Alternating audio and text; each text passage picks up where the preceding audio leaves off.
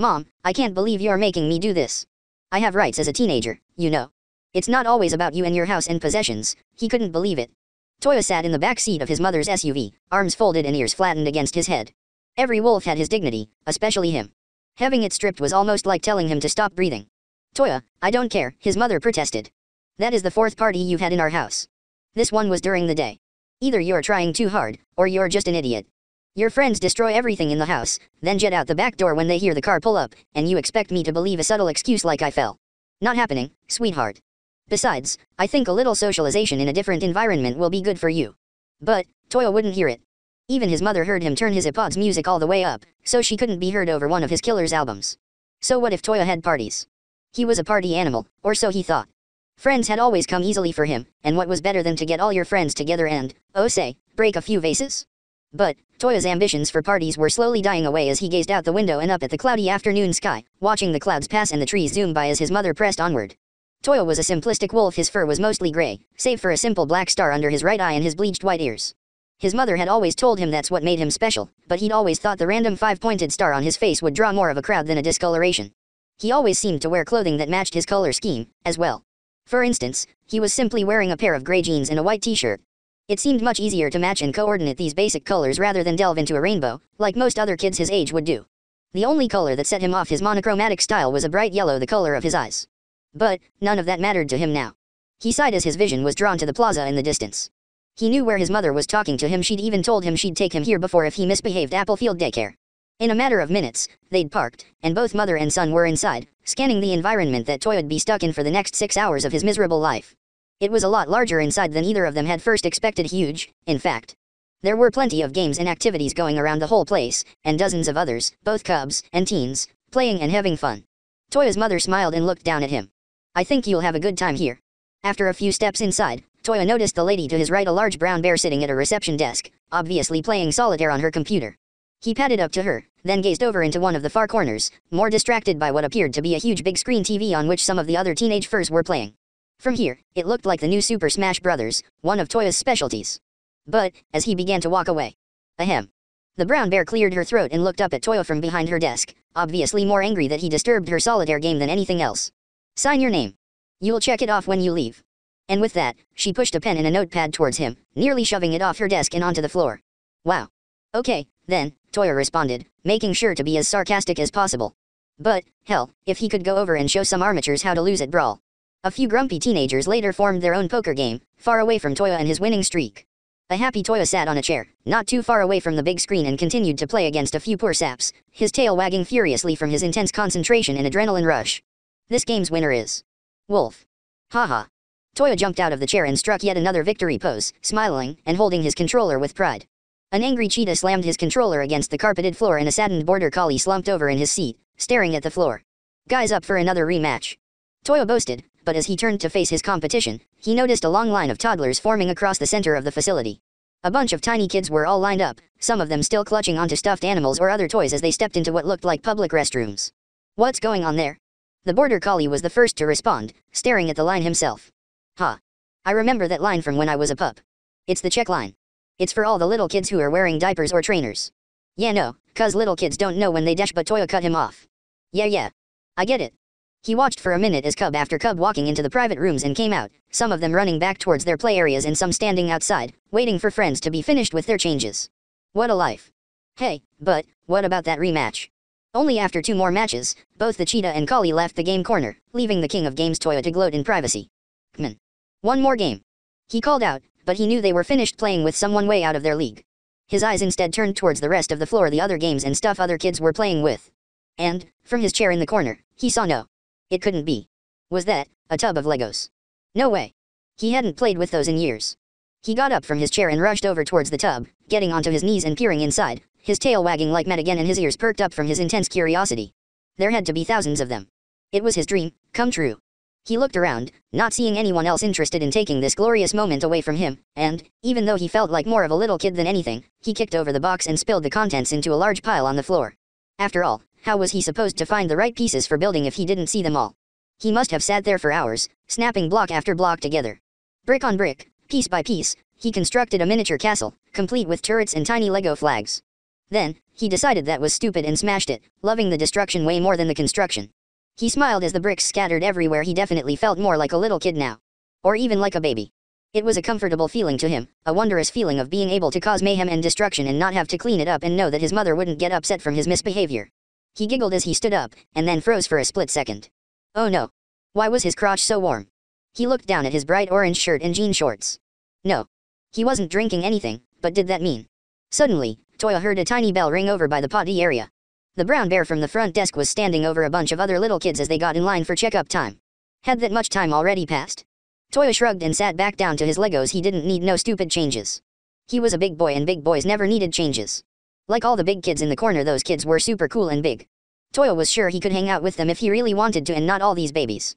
He wondered maybe if they'd even play Legos with him. But, as he got back up to go check, the warmness at his front hit him again. He blushed, twisting his muzzle into an embarrassed frown. Aw man. Huffing, Toya stomped into line with some of the other kids. He stood behind a tiny girl fox who looked like she could barely stand. She was still holding a tiny teddy bear from over in the kitty corner in one paw, while her other paw was stuck in her muzzle. Babies, Toya though, rolling his eyes. Soon enough, she was led into one of the rooms, leaving Toya standing at the head of the line, waiting. Hi there, Wolfie. One of the staff workers, a brown coyote, led a panther toddler from the room and sent him off to go play with his friends, then grabbed Toya's paw and gently led him in for his quick check. The room was just as Toya expected, a simple public restroom with stalls and urinals for all that weird potty stuff. His mom had helped him with the big boy potty before, but he never learned how to work those other things. They looked like big bowls that someone had glued to the wall. Toya couldn't help but stifle a laugh as he walked by them. They always looked so funny. What are you laughing at, silly guy? The coyote smiled and poked his nose, bending down to his level. Now I'm just gonna check your pants really quick to see if you need a change, okay lil guy? Toya gave a tiny nod and received a nice warm pat on the head from the nice coyote, before his digit poked into the swastiline and he pulled his back, giving him a sniff. Oh wuffy. Oh no, Toya thought. He didn't wet, did he? His ears flattened against his head and his tail curled between his legs, whimpering up at the coyote. Don't worry, buddy. Let's get you fixed up right away, huh? He lifted Toya up onto a changing table nearby and laid him down, stripping him of his pants and soaked trainers. Toya knew Mommy would be kinda upset that he piddled in his trainers again. She promised him undies if he could make it a whole week. He didn't even make it one day. He started to whimper and cry a little more, but the coyote walked back over. Oh, buddy, don't cry. SHH, it's okay. He pat Toya's exposed tummy and head, calming the little wuff down with his warm touch. There now, it's okay. Toya breathed easily again, letting his guard down as he lay half naked on the changing table. This had to be a nice safe place. He was gonna be okay. Maybe Mommy would never have to know. He could still get his undies in a week like a big boy. The coyote smiled and reached under the changing table, picking up a bottle of baby powder and a thick baby diaper, quickly spreading the wings out and powdering it, sliding it under the baby wuff and sliding his tail through the hole in the back before taping it up. There we go, big boy. All nice and comfortable again. The coyote began to refasten the straps on Toya's onesie as the tiny wuff looked up at him, beyond confused. Toya blinked a little. For some reason, his diaper didn't feel as nice and safe as it usually did. He knew it was unright. He smelled the powder and it felt just right. But somehow it didn't. He was unsure and confused. And those things on the wall, the funny-looking things. He knew what those were, didn't he? He was sure he remembered. No, he didn't know. He'd never even seen those things before. They just looked so out of place and weird. Lil Wolfie pup. Time to go back out and play. The nice coyote had re-snapped his bright blue onesie and lifted him up. For some reason, his warm, fuzzy arms didn't seem as comforting as they usually were. He struggled and fussed, trying to tell the coyote that he was uncomfortable, but for some reason, he just couldn't say it. He knew he was uncomfortable. But how was he supposed to tell him? Wasn't his fussing enough to let him know? What's the matter, little guy? You're being awfully uncooperative tonight. Are you sleepy? The coyote said, walking Toya back out into the now seeming endless room. He walked Toya over into one of the corners that was blocked off by a 3-foot-high fence, keeping wayward cubs from exploring the large floor and getting hurt by any of the bigger kids. He sat Toya down on his thickly diapered butt, the tiny poof of his tail waggling from finally being set down. With one last smile and nose poke, the coyote popped a tiny pacifier in the wolf's muzzle and attached a clip to it, clipping it to the top of his onesie. Play nice, little guy. Nap time is in a little while. He smiled and went back to a long line of kids, who seemed to be standing far, far away from the playpen. Even though he wasn't being held anymore, Toya felt really weird. If it wasn't his diapers or his onesie, well, what else was there? He sat for a few minutes, suckling on the pacifier in his muzzle, utterly confused about literally everything around him. He didn't even know what to compare his situation to. It was all just a big blur to him. He looked down towards the floor and noticed something strange and fuzzy that seemed to be laying there since he was set down. It looked like a big gray club with 4 tiny branches growing out of the end. Though, the little branches were tiny, barely even stubless. He reached out to touch them. Eep. He giggled. That tickled. Were these things he was touching called Feets? That's what they must be. And if they felt good to touch. Soon enough, Toya's muzzle is wrapped around his foot, his tiny tail wagging happily at the sensation of his own toothless muzzle on his ticklish, sensitive baby feet. In fact, he discovered that almost everything on him felt 100 times more ticklish than ever. Even when he tried to suckle on his paw, he noticed it felt wonderful on his toothless gums in his muzzle. His tail must have never stopped wagging from the moment he sat down, until the few seconds it suddenly stopped and lifted, then went back to wagging. What seemed like mere minutes passed by as Toya lay on the plush floor. Soon enough, a familiar sound reached his ears and he rolled over onto his back, seeing his mommy looking down at him. Her muzzle opened, making Toya giggle. She was talking words at him, something he had yet to even begin to understand. They meant something, but Toya was much happier just kicking and wiggling around. That's how he showed he was happy to see her. Except this time, when he wiggled, something uncomfortable and sticky seemed to stick to his butt. Toya's mother looked down on the helpless little baby wolfie, gently smiling. The tiny wolf seemed to wiggle around, his face was contorted into a little concentrated frown. She knew what that meant. Still smiling, she reached down and lifted the tiny wolf up, giving him more space to finish his business. And, as she lifted him, she heard him pass the remainder of his messy load into his diaper. Feeling empty and satisfied, the tiny wolf pup looked up at his mommy, his cheeks, now full of his baby fat, keeping his eyes nearly halfway closed. That's my good little boy, all empty and happy. She cradled the tiny wolf as he gave a big yawn, as if he was letting go of all his duties and responsibilities, his exhaustion and fatigue. He cuddled close to her as she walked with him, gently rocking him as the former 19-year-old turned into a 2-month-old slowly lost his consciousness and intelligence, becoming nothing more than his bare appearance would force anyone to assume.